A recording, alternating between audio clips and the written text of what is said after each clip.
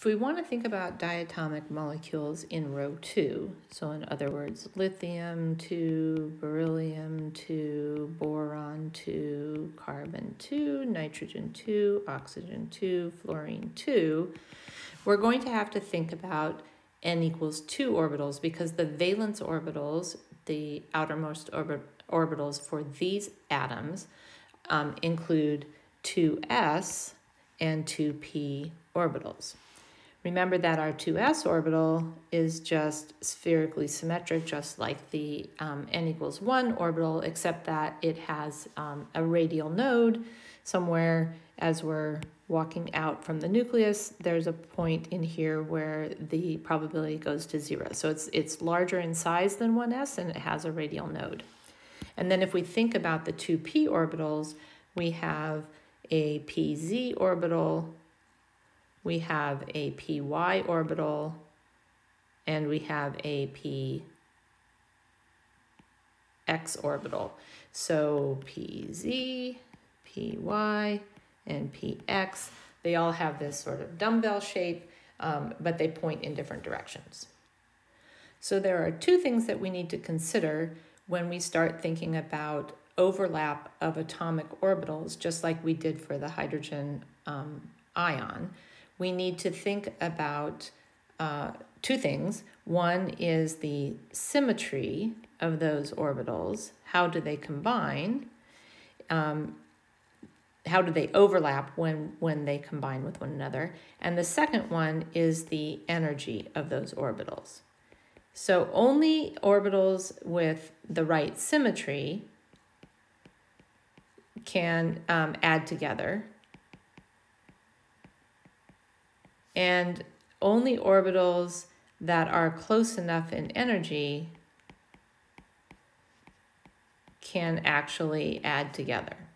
So the energy of the molecular orbital that's formed from the linear combination of the atomic orbitals is a weighted average of the energy of the two orbitals. And so if the orbitals are too far apart, so if we have orbital 1 and orbital 2, and they're too far apart, the weighted average is going to end up being very close to one of the orbitals and essentially equal to the orbital that contributes the most to that linear combination.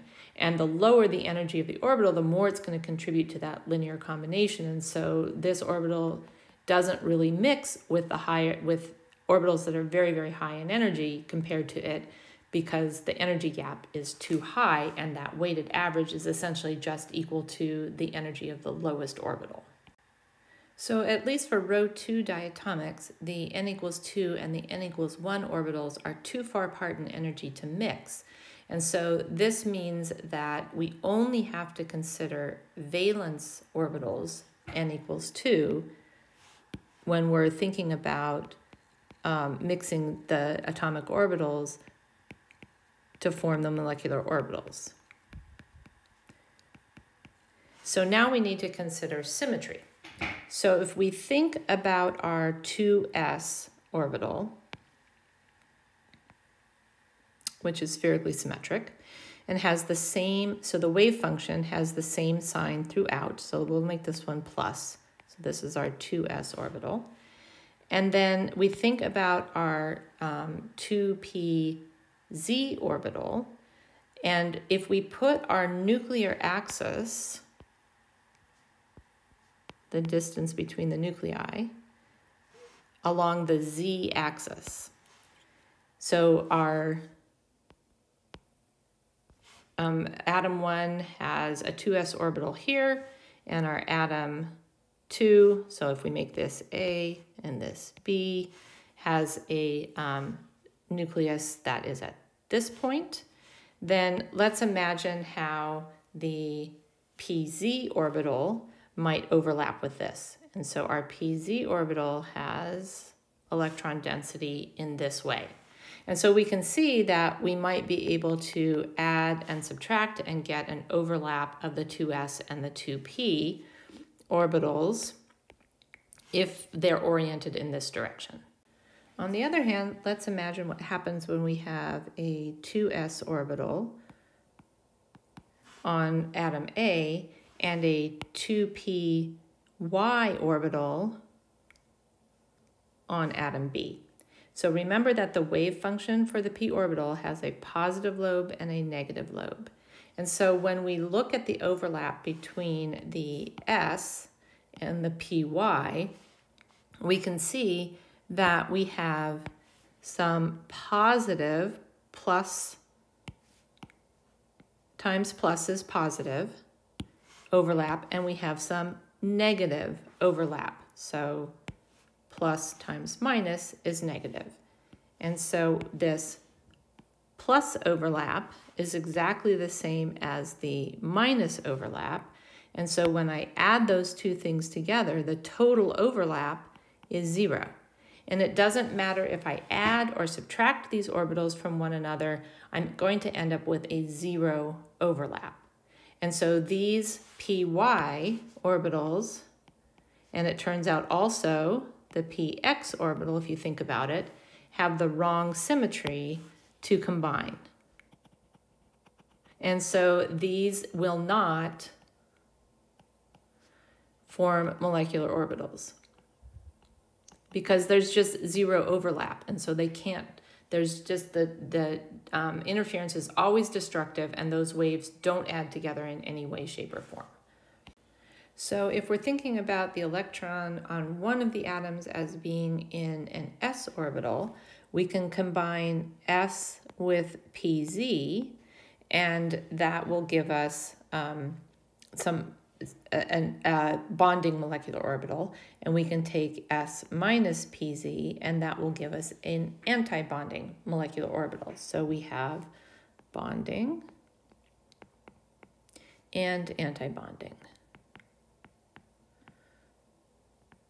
And just if you think about it, you can have both of those have 2s, both atom A and atom B have 2s orbitals, and we can either add those together to get a bonding orbital, or we can subtract those just like we did for the 1s to get an anti-bonding orbital.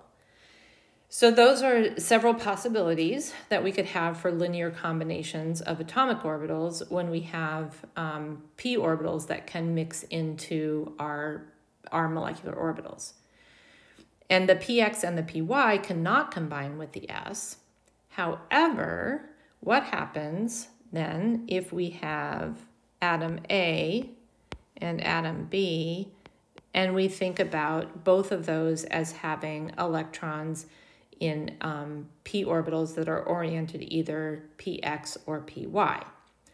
So let's look at those combinations. So if atom A has an electron that's in a py orbital, and atom B likewise has an electron that's in a py orbital, if we put these together such that they are adding to each other, then we will get positive overlap in both cases, because minus times minus is a plus and plus times plus is a plus. And so we get 2 positive overlaps, and this forms a bonding situation. If I, on the other hand, subtract the py, so take the py on A and subtract the py on B, then that just flips the signs of the B orbital. And now we can see that we get negative overlap here, and we end up with a node that runs between the 2 nuclei. Here in this one, we have electron density that overlaps. So if we think about the nuclei being here and here, we've got electron density overlapping here and electron density overlapping here.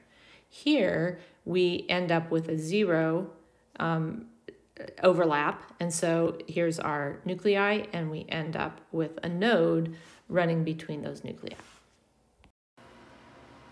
So we can add the py plus py combination to our bonding orbitals and the py minus py combination to our anti-bonding orbitals.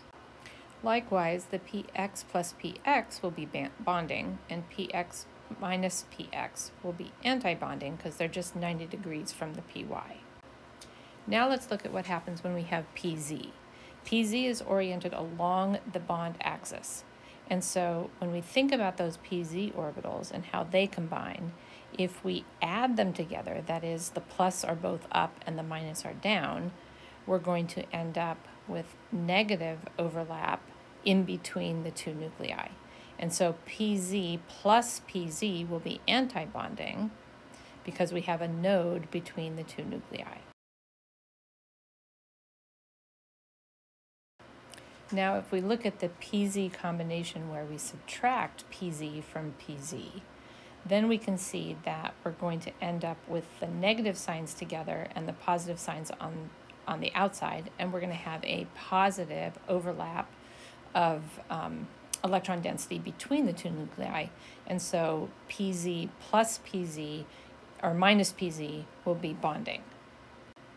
As we know, the pz and the px and the pz and the py, as well as the px and the py, are all orthogonal orbitals. And so since they're orthogonal, that means they don't overlap with one another, and so they cannot be mixed together. They don't have the right symmetry to mix together in order to form molecular orbitals. So let's take a look at all the bonding and anti-bonding combinations that we have enumerated so far. And let's look at the symmetry of each of those molecular orbitals. So if we look at the 2sa plus 2sb and the 2sa minus 2sb combinations, where we're combining two s orbitals together, when we add them together, we get a spherically symmetric molecular orbital. And that is going to have a C infinity axis along the bond axis. When I subtract them, I also get a spherically symmetric distribution around the z-axis, but there's a node between the two nuclei.